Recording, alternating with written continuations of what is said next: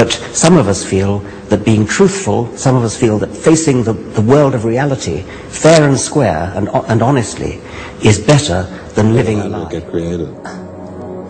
Well, by a very slow process. Well, how did it start? Nobody knows how it started. We know the kind of event that it must have been. We know the sort of event that must have happened for the origin of life. And what was that? It was the origin of the first self-replicating molecule. Right, and how did that happen? I told you we don't know. So you have no idea how it started? No, nor has anybody. Nor has anyone else. Hello and welcome to the programme this morning. We're privileged to have with us today Dr. Terry Tomirot, who's going to be talking to us about his latest book, The Dawkins Delusion. Thank you for joining us, Dr. Tomirot. It's a pleasure to speak to you again. Thank you, Richard. It's good to be here. Now, Dr. Tomirot, you're famous for declaring in no uncertain terms that you are not a believer in Richard Dawkins. You don't think he really exists. Now, why is that? Well, nothing so simple, Richard. You shouldn't ask sensible people to believe in something unless you've got evidence for it. If there is a Dawkins, why hasn't he shown himself to me? In your opinion, then, are people who believe in Richard Dawkins just a little bit dim? Well, in a way I can understand the mistake. Simple people pick up a handful of books claiming to be written by Dawkins. And since the Dawkins seems to be a sufficient account for how they got to be there, for the similarities in all the texts and so on, they stick with common sense and fallaciously conclude that this Dawkins, which they have never seen with their own eyes, actually exists. Of course, some people do claim to have seen Richard Dawkins and even shaken his hand. Yes, if you can believe them. You think they're all lying? I didn't say that. Of course, there's no shortage of liars in the world, and undoubtedly some people who claim to have had these Richard Dawkins experiences are deliberately telling fairy stories. But, you know, the human brain is a very, very complicated thing, and conjuring up an imaginary Dawkins would be child's play for it. Christopher Robin had Binker, I had the slimy custard man.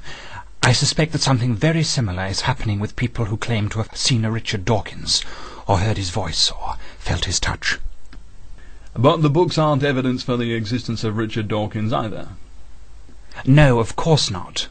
As a scientist, it is no answer to the problem of where did this inane rubbish come from to stick a label on it that says Richard Dawkins.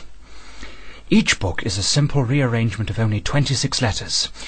Even a child should be able to see that, with a little random shuffling of vowels and consonants on a computer, one can arrive at all sorts of patterns like that. Working out how each letter got into the place that it did is the business of science. Claiming that Dawkins did it puts an end to an inquiry that promises to give us a full and satisfying explanation of how these books came to be, without the need for invoking a discredited, superstitious Dawkins of the Gap type hypothesis.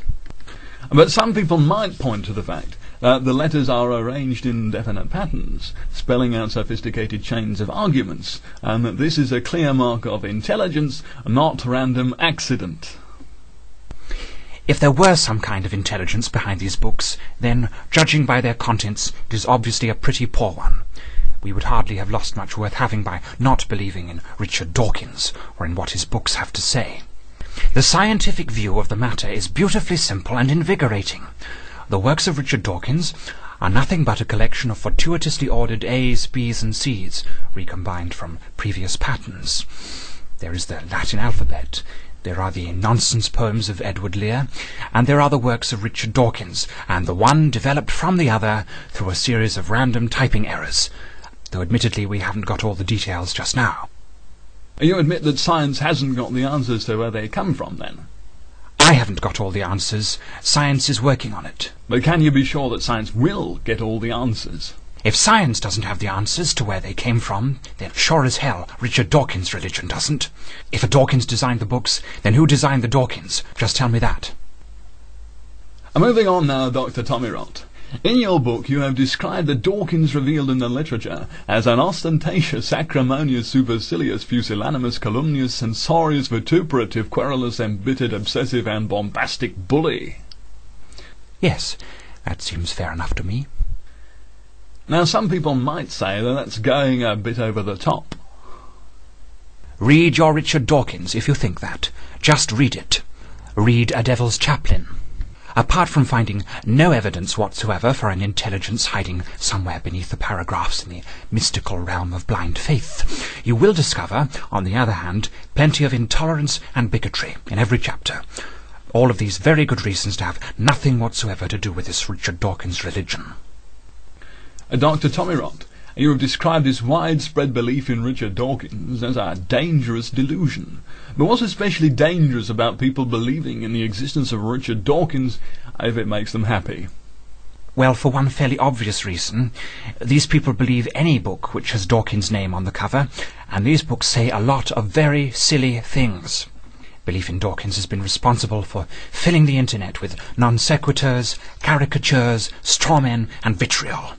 Dawkins' disciples are militant. They are organized, and they're out to convert you and me. Yes, I would certainly call this a dangerous delusion. If there is a Richard Dawkins, he has a lot to answer for. In summary then, Dr. Tommy Rott, what would you say is your main objection to the Richard Dawkins belief? My main objection is simply this.